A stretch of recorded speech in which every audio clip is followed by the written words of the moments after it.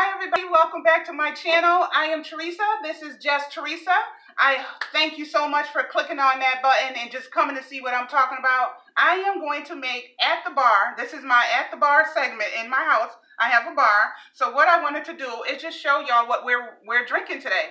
I hope you're having a great Saturday, staying safe, dealing with this whole quarantine. Just make fun out of it. We like to have date night on the weekend. So here we are. Hubby is actually my cameraman today. Thank you, baby.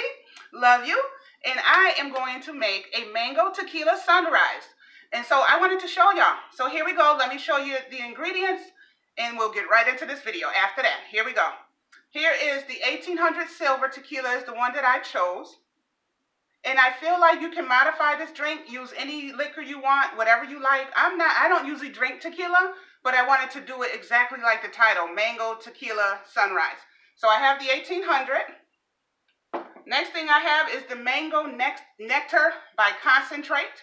This I got in Walmart. Mango Nectar and by Jumex. And this was in the section where sodas and like mixers for drinks was at. And they have one in the refrigerator section. So this one is Jumex Mango Nectar. I have orange juice, any kind of orange juice. And I have Grenadine, on the house Grenadine syrup. That's what this is, Grenadine syrup. Other than that, I got ice. Here's my glass. I have my 1 ounce holder here and a stirrer.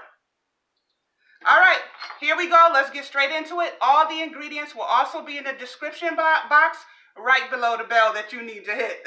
All right, here we go. I'm going to put 1 ounce of tequila right into my glass.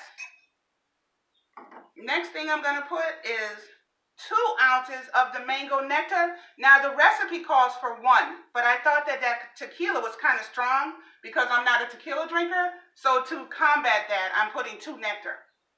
2 of the 1 ounce to make it a little sweeter for me. Now you can modify this how you want it, but I'm putting 2. I'm going to put 1 ounce of orange juice.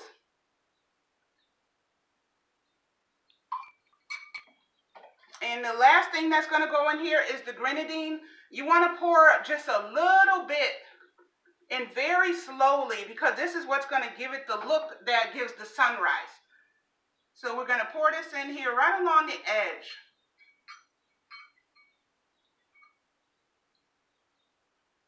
And you see how it's separated here? So you can bring it really close so you can see how it's separated. That is the prettiest drink. The only other thing that I would do is I add a little bit of ice. And you can lace it up with strawberries or whatever you want to do to it. But for presentation and pictures and all that, you want to do it like this. After you're done with giving everybody this, you can stir it up. I have a little stirrer. You can stir it up.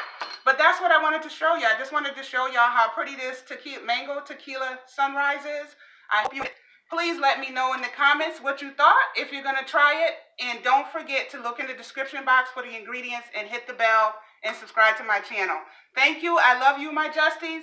Bye.